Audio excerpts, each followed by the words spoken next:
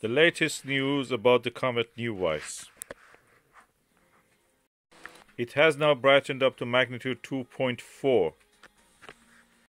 That means it is visible to the naked eye. Don't miss this opportunity. This is going to be the great comet of July. Remember this. You may remember we talked about the red sign as a comet in the sky. The good news is that this comet will be visible to the naked eye. So far, the comet NEOWISE has behaved very regularly, and the light curve shows that it will brighten up to magnitude 2.5.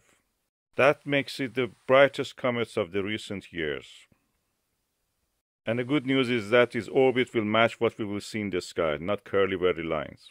It will be closest to the sun by the 3rd of July, and then it will be brightening up, and will gradually rise up in the sky, then goes down again.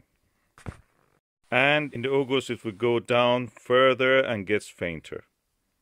At the moment it is at magnitude 6, almost visible to the naked eye in very dark sky. But as it's getting closer to the sun, it gets brighter and visible to the eye.